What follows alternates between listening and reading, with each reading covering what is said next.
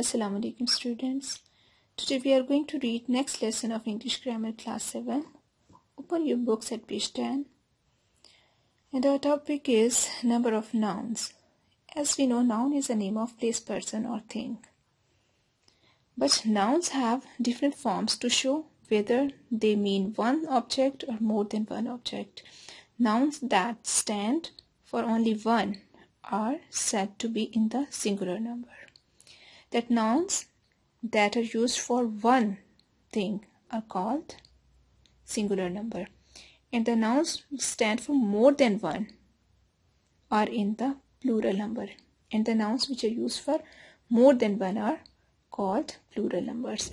Now we are going to read the ways or rules for converting singular into plural. The usual way is by adding s to the singular. Mostly we insert s for making singular into plural, like flower, flowers, girl, girls, boy, boys. And the second rule is there are certain words as church, dish, brush, to which es is added to form the plural number. We insert es at the end of these words and convert into plural.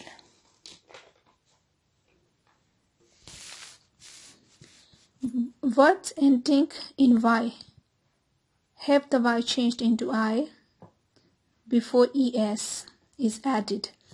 So sometimes words which are ending in y, we insert I before inserting es, like baby, it will change into babies, and y will change into ies, army, armies, and fly, flies. Words ending in o have es added to form the plural.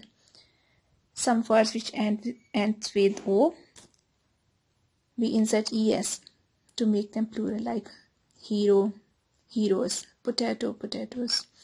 You can see the spellings. Rule 5. Several nouns have the words changed to form the plural, like men, men, tooth, teeth, mouse, mice.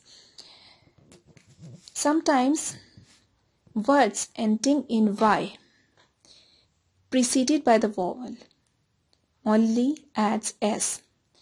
Sometimes the words which are ending in y but is preceded by vowel, like o, it is preceded, y is preceded by o. Boy will convert into boys, day, days. Some words ending in o only adds s, like piano, pianos, solo, solos. And some nouns have the same form of both the singular and the plural numbers.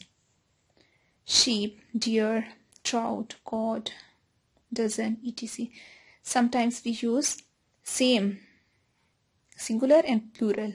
We use same words. For example, sheep, we will use sheep for singular and sheep for plural. Deer for both. Same trout we are going to use for singular and plural as well.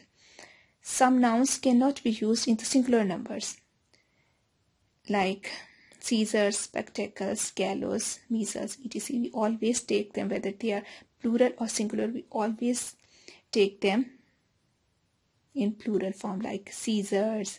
We insert s at the end, although we have to take it into singular. In compound words only, the principal word is changed from singular to plural.